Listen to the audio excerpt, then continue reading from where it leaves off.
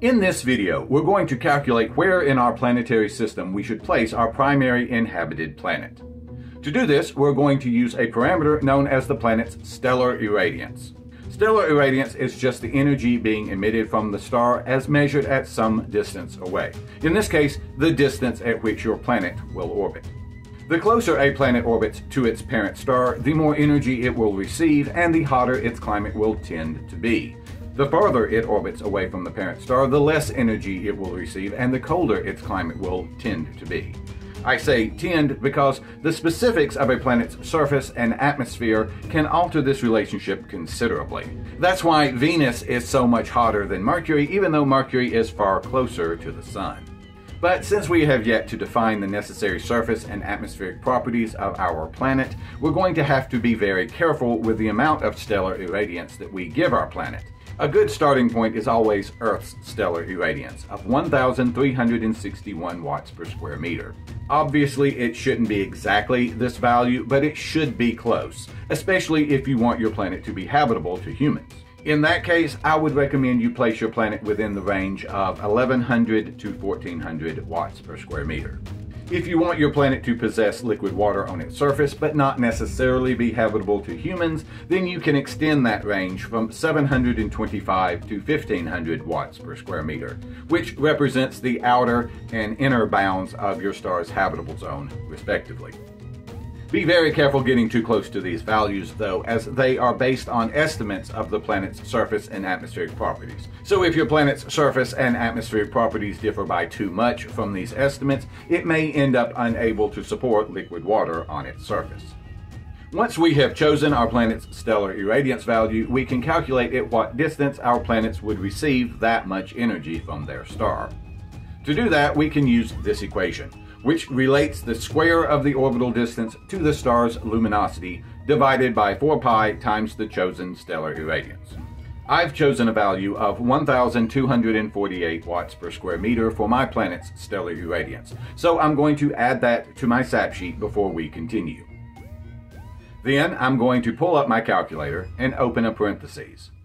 Enter my star's luminosity, which was defined earlier as 2.5858 times 10 to the 26 watts. Close the parentheses, divide, and open another parentheses. Then enter 4 pi times 1,248 watts per square meter. Then I close the parentheses. Your equation should look something like this.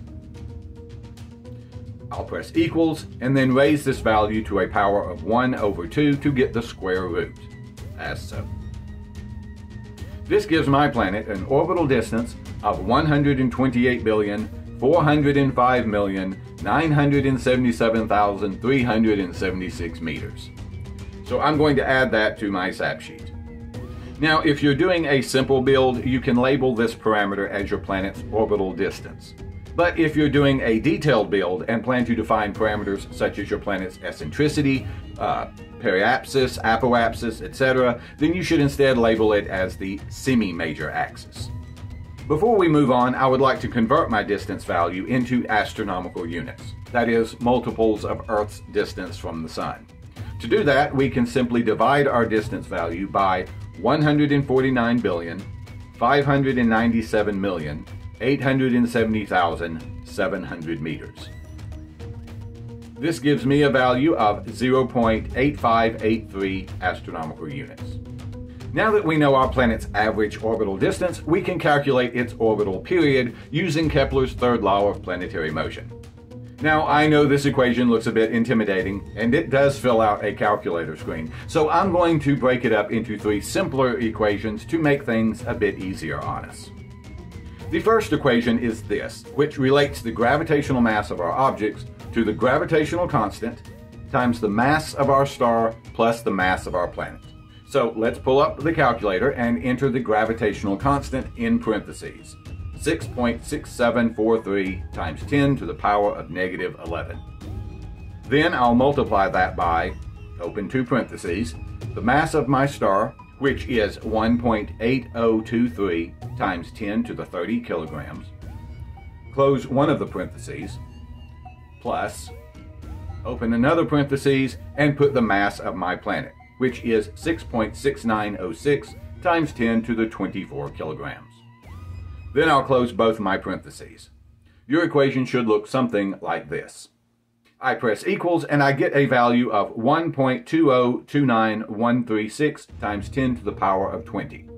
Now there's no need to write this down on your SAP sheet, we just need it on the screen for the next equation, which is this one, which relates the square of our planet's mean orbital velocity to the gravitational mass that we just calculated, divided by the distance our planet orbits at.